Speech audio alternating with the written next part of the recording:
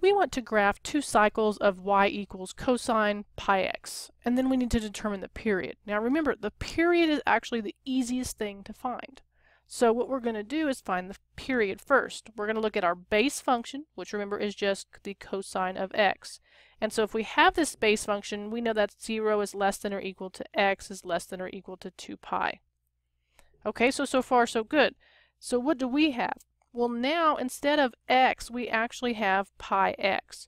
So everywhere there's an x in this inequality statement, we're going to plug in pi x. Now, how do I get x all by itself? Well, this time I need to divide everything by pi.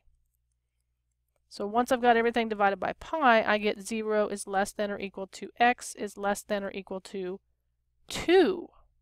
Different, right? So what does that mean? Well, that means that the period is from 0 to 2, but I don't want just one period, I need 2 cycles. So then if I'm going to have 2 cycles, my cycle is going to be double. So it's going to be 0, 2 times 2 is 4. So my cycle is going to go from 0 to 4. So how am I going to do that? Well, this time you're going to use whole numbers to actually use for x values. So I'm going to come up on the right hand side because I know I'll run out of room on the other side. Again, I have x and I have my y, which is the cosine of pi x. And I'm going to use 0, 1/2, 1, 3/2, 2.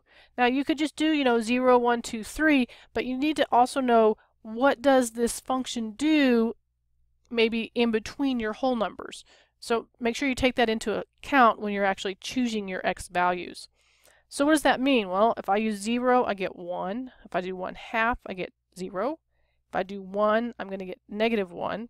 If I do 3/2, I get 0. And if I do 2, I get 1. So now all you need to do is actually graph the function. So what I'm going to do is I'm going to let you pause the video, you graph it, come back and check your answer. So your graph should resemble the one that I've drawn. Now as you'll notice, I kind of didn't hit the mark when I did the 2.5.